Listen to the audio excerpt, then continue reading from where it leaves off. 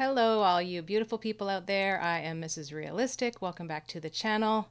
You guys, where has Samson been for so long? I have been waiting for some new Samson because he always makes me laugh, makes me think, makes me nod my head in agreement. And there are two new ones that I have not checked out yet, and I am excited.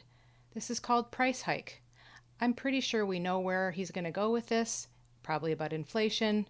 And he's going to dog on some politicians, namely the headpiece in power at the current time. It is now September 21st, 2023. I'm sure he's spot on. So without further ado, let's get into this. We are growing the economy from the middle out and the bottom up, lowering costs for hardworking families and making smart investments in America. That's Bidenomics. Joe Biden. Oh yeah. The economy is just growing. It's just thriving for all us little people out here. Boy, I've never paid less.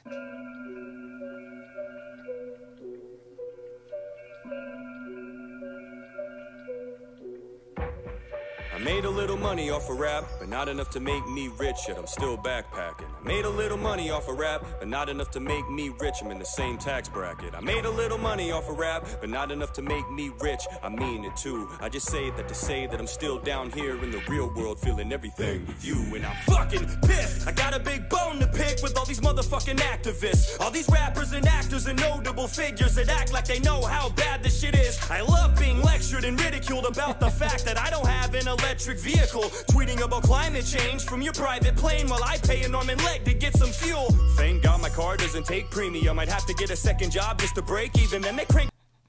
That is something I literally was just talking to my husband about last night, how these celebrities are so out of touch, and yet they are like preaching to us about what we should do and how we should live. And yet they all take their private jets to Davos to talk about how they are going to change the world. Well, I think they better start flying coach, commercial, and, get down to our level so they can really understand. None of them have any idea that groceries are more. None of them have any idea that gas is more because they don't buy their own groceries. They don't probably even drive their own cars. And if they do drive their own cars, guaranteed they're not even looking at the price of gas. So, I'm in agreement with you, Samson. I am sick of celebrities and actors and all of these people who have zero idea of what it takes to run a household, work a regular job, and pay bills and feed children at home. Thank you for calling it out, Samson.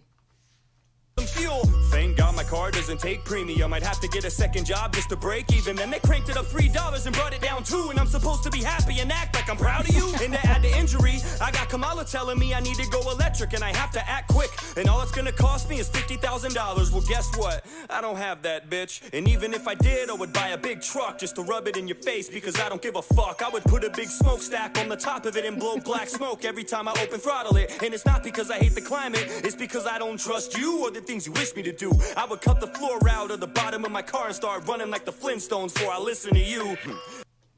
I would too. And I think it's funny because, they're all pushing these electric vehicles, which not only are not doable for most people, they're too expensive. And even if they have lowered the price, most people can't just go out and buy a new car. And look what happened in California. They were having power outages and people couldn't charge their electric vehicles. And then you see the fires and the batteries are on fire and they can't put them out. And it takes them hours and hours, and these people's cars are burning in their garages and burning their entire houses down. Not to mention the environmental impact that the mining that we need for the things like cobalt for these batteries has on places like the Congo and, the child laborers. It's worse for the environment because you're leaving it a wasteland afterwards. And there's no regulations over there. There aren't good recycling programs for the batteries. There aren't good recycling programs for wind turbines. So until that technology ramps up as well, I don't see how they can continue to push this on average people. I can't afford a car payment. Our vehicles are paid for, thank goodness. I would cut the floor out of the bottom of my car and start running like the Flintstones before I listen to you. I hate when people tell me they would rather not talk about it because they don't like to get political. I cannot afford supply shortages and high mortgages. It's not politics, all this shit is literal. That's money draining out of your bank account to make it work. To the point that it breaks you down, it makes you hurt. Paying insane amounts taken out of your savings. They promised that they were gonna save you. How? They made it worse.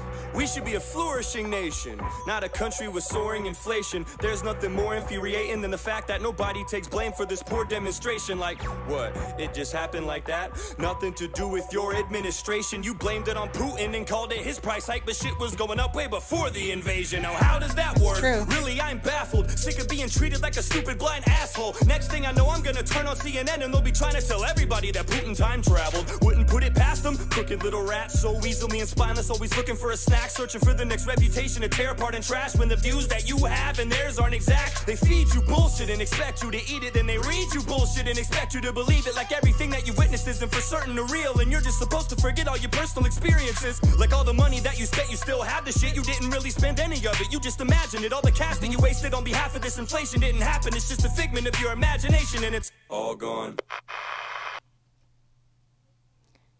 Yeah, no. Our gas isn't more expensive. Our groceries aren't twice what they used to be a couple years ago. It's just all in my imagination. Because as Joy Behar said, the economy is thriving. Jobs are like just a dime a dozen. When you shut down people's businesses and people lose their jobs, and then you open up those businesses again and people get to go back to work, that's not adding more jobs. That's just people going back to the same job they had. And that's their argument. Like the mental gymnastics that it takes to make sense of half of what they lie about straight to our faces. You heard him. He knows how to say it better than I do. And it rhymes. So these were the two requests that I got, price hike, and I'm assuming the to be continued is sincerely a taxpayer. Oh, I'm looking forward to that one too. So keep your eye out for that. Thank you for joining me. Thank you, Samson, for always telling it like it is. Have a wonderful day. And as I always say, we'll see you in the next one. Peace.